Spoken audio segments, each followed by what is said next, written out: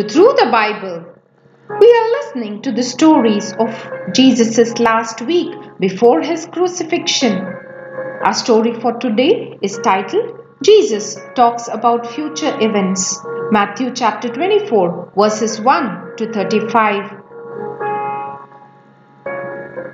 As they were leaving the temple, some of Jesus' disciples remarked how the temple was adorned with beautiful stones and with gifts dedicated to God.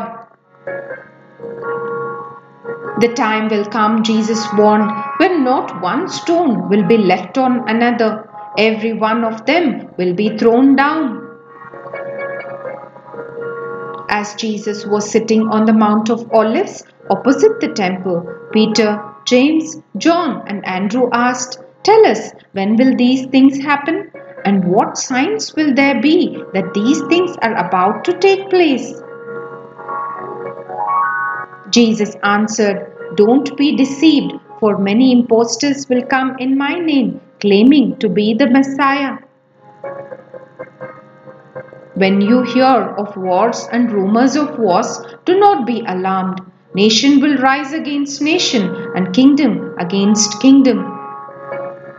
There will be great earthquakes and famines in many lands and epidemics and terrifying things happening in the heavens. You will be handed over to be persecuted and be hated because of me. Many will turn away from the faith and will betray and hate each other. The love of most will grow cold, but the one who stands firm to the end will be saved. They will put you in prison, and you will be brought before kings and governors, and all on account of my name. Don't worry how you will defend yourselves. I will give you words and wisdom that none of your enemies will be able to resist or contradict. Stand firm and you will win life. The gospel will be preached in the whole world as a testimony to all nations, and then the end will come. When you see Jerusalem being surrounded by armies, you will know that its destruction has arrived. If you are in Jerusalem, try to escape to the mountains, and those outside the city must not attempt to return. How dreadful it will be for pregnant women and nursing mothers. There will be great distress in the land and wrath against these people. They will be killed or sent away as exiles and captives to all the nations of the world. This was fulfilled in AD 70 when the Romans completely destroyed Jerusalem and Jewish survivors were forced into exile. Jerusalem will be trampled on by the Gentiles until the times of the Gentiles has come to an end. There will be signs in the sun, moon and stars. The sun will be darkened and the moon will not give its light. Stars will fall from the sky and the heavenly bodies will be shaken.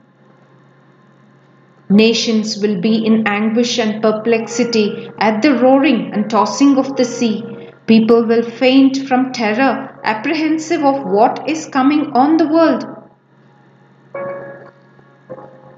Then the peoples of the earth shall see me, the Messiah, coming in the cloud with power and great glory. When all these things begin to happen, stand straight and look up, for your salvation is near. Look at the fig tree or any other tree. When the leaves come out, you know that summer is near. In the same way, when you see these events taking place, you can be sure that the kingdom of God is near and the end of this age has come. Heaven and earth may pass away, but my words will never pass away. Watch out, don't let my sudden coming catch you unawares. Don't let me find you living in careless ease, carousing and drinking and occupied with the problems of this life like everyone else.